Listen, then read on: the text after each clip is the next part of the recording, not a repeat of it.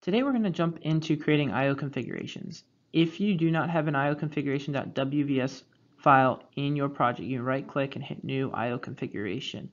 That will open it up, or you can just double click on the I/O configuration. However, before you double click from your Sunrise project, you'll want to open Work Visual, which is where we create our I/O, just from the desktop, and go ahead and hit extras, option packages, and make sure that your option package management has the Sunrise KOP installed. If it doesn't, you can navigate to it. It should be in the Work Visual add-on folder. You can just select the Sunrise KOP file and then hit open and import that into your profile. Once that's done, you also want to do File, Import, Export, and go to the Import Device Description files. These are ESI files, which you can get from your manufacturer like Beckhoff, that have all your device descriptions. Once you do that, you can go back to your Sunrise Work Visual, open the I/O configuration file, and double click on the controller, which will pop open a bunch of additional features that are within that control, such as the bus structure, which includes the control bus and the system bus. If you right click on that and hit add, meaning the bus structure, you can select a KUKA extension bus. That's what you'll want to add your terminal modules to. If you right click on the EtherCAT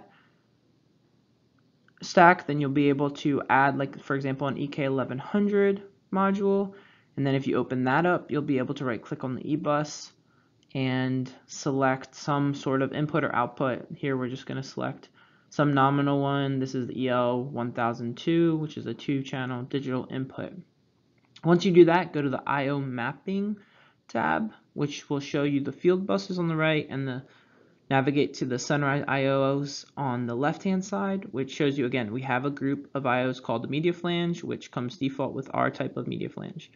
You can go down to the bottom left. There's a little button that allows you to create an I/O signal, and just hit create on the main page, and then name that group extensions or some other I/O name. Remember that it automatically, when it gets to Sunrise, will add the I/O group at the end of your I/O group name, so you don't need to write I/O groups. Then you can edit the I/O signals by just going ahead and writing an I/O name and saying create.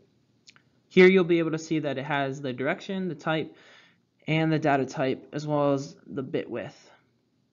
You can play with different types using the drop-down menus to select which type you want for your project or for your specific I/O. Once that's selected, you'll be able to go ahead and hit OK, which will save it, and then you can hit the extensions group now folder, which will show your two IOs, and you'll see that that middle bottom button is grayed out. That is the connect button. So currently you cannot connect because the data types are different. So we need to change this to Boolean. We're gonna go ahead and change the other one to something completely different, like a dint, just to show you that it doesn't work.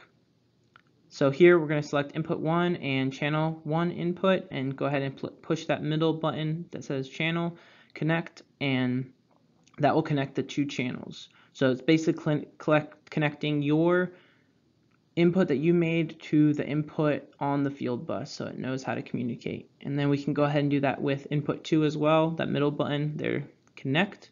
If you go over to the right hand side, there's that red button that will open up the signal editor.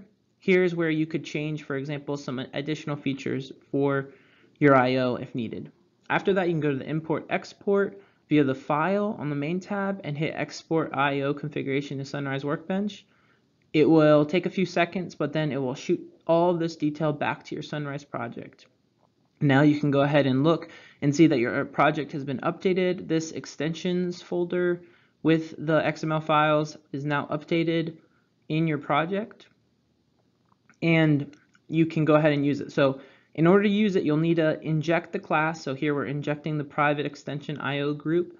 We're giving it some sort of name for our use case, so IO.